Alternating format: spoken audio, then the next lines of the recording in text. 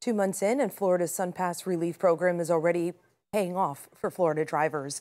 In February, drivers saved nearly $35 million in tolls. The 2-month savings is now more than $70 million. The year-long program gives customers with at least 35 monthly tolls a 50% credit to their account.